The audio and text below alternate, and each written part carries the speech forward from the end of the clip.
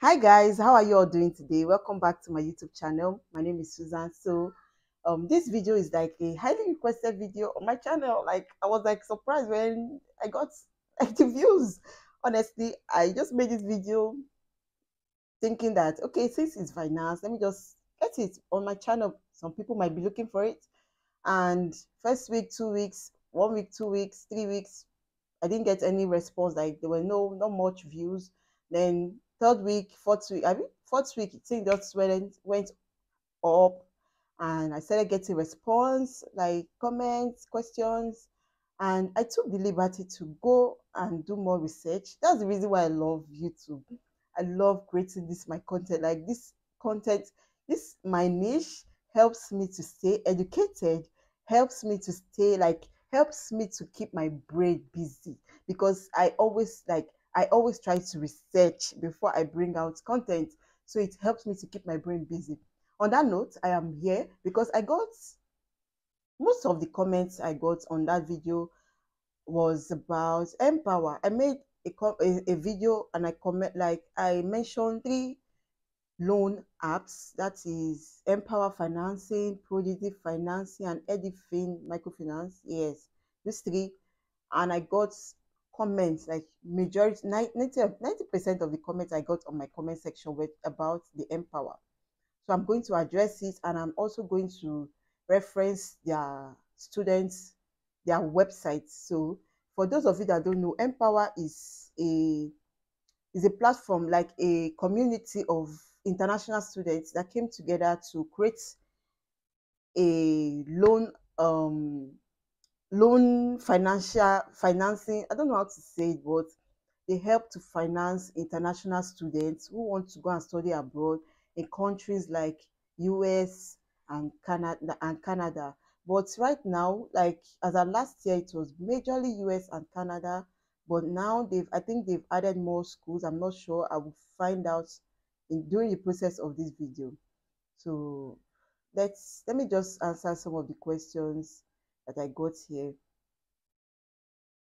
So somebody was asking if after getting the admission, I mean, would he get the loan before he gets an admission into a school? No, it's a student loan. You cannot get a loan for to go to school without your admission letter. It's that admission letter is like the main requirement to get the loan.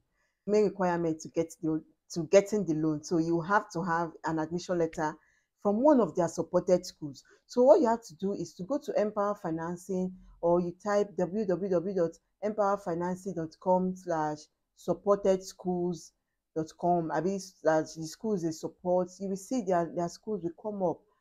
Okay, under get a loan, you will see apply now, learn more, schools will support. You click on it, and their schools will pop up, the schools they support. And excuse me guys, if you don't have money to finance your education abroad and you need a loan, the best thing for you to do is to go to any loan company that supports international students without collateral and the rest. Go to their company, search the schools, make your list, like work with the list of schools they have in order to gain admission to that schools that they support, so that after you gain your admission, they will finance your study with a loan. And guess what, these loans are not cheap. You will pay times two. So before you consider taking any of this loan, it's not a bad thing. Or if you don't have money, it's not a bad thing. It's not even a bad thing. People do it abroad, like they are used to taking loans, so it's not a bad thing. But we Africans, we don't see it as a necessity because we see it as a taboo. To go and take loan to pay back is a problem.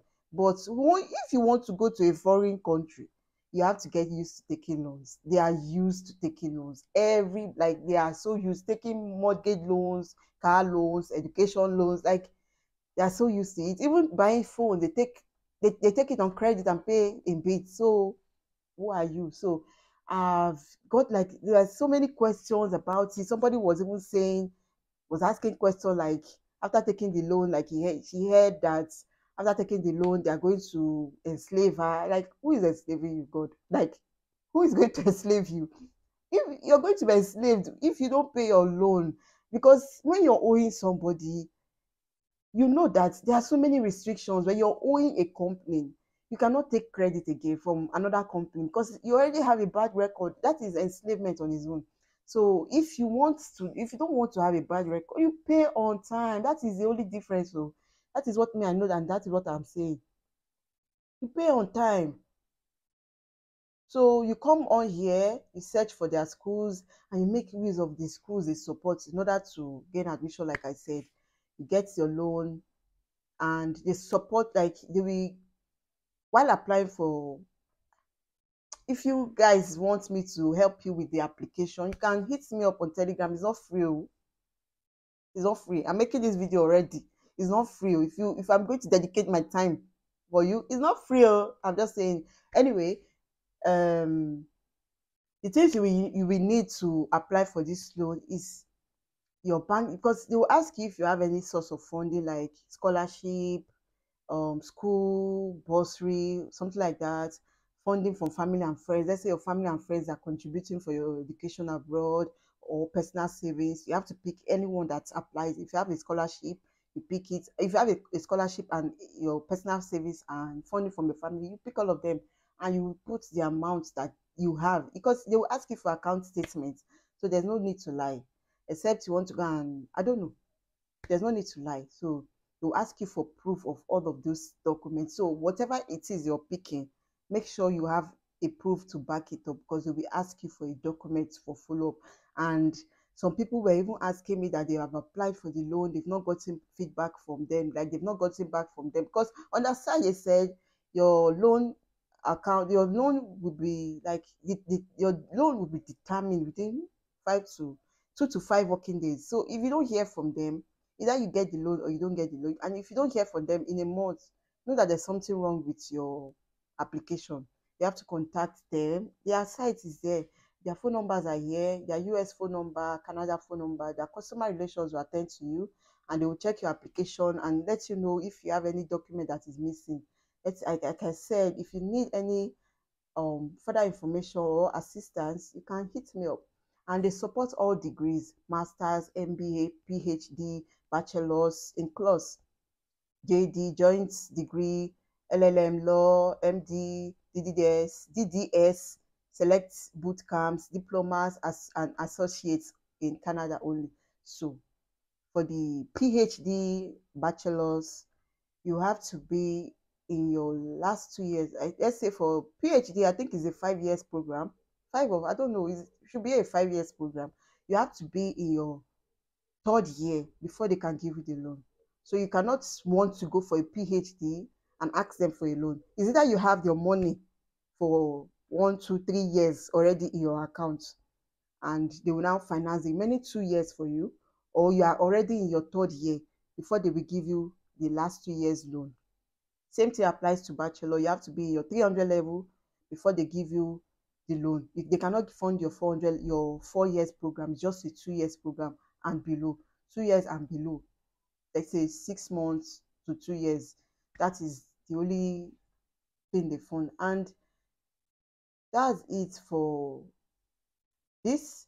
You can use it to apply. Okay, someone asks if it can be used to apply for visa. Yes, it can be used to apply for visa, because they'll give you, it's a loan. They're going to give you the documents that you will require for your visa application. And before you, once your visa is out, like once your visa is out, you will submit your visa that is out on their website for them to disburse your school fees to your school. And you can as well change your disbursement date, depends on when you are traveling. Let's say you are traveling in August, and the disbursement date, your school is supposed to start in September, and your disbursement date is around middle of September. You can change it to August so that they can pay your school fees on time for you, so that before you get into whatever country you're going to, let's say US or Canada, you have already paid, and you're just going to be showing your school fees receipt at the point, like the immigration border or the point of entry. What again? I think I've answered these questions. So some people were asking me, they got admission to colleges. How can they collect the loan? You cannot collect the loan as long as they have gotten admission to a college. They don't support. I don't think they support. They don't support any college, especially in Canada, that I know. They don't support. Okay, let me just check since I'm here. They don't support any college. They are all universities. For the US, you see Wilfred, okay, William Jessup University.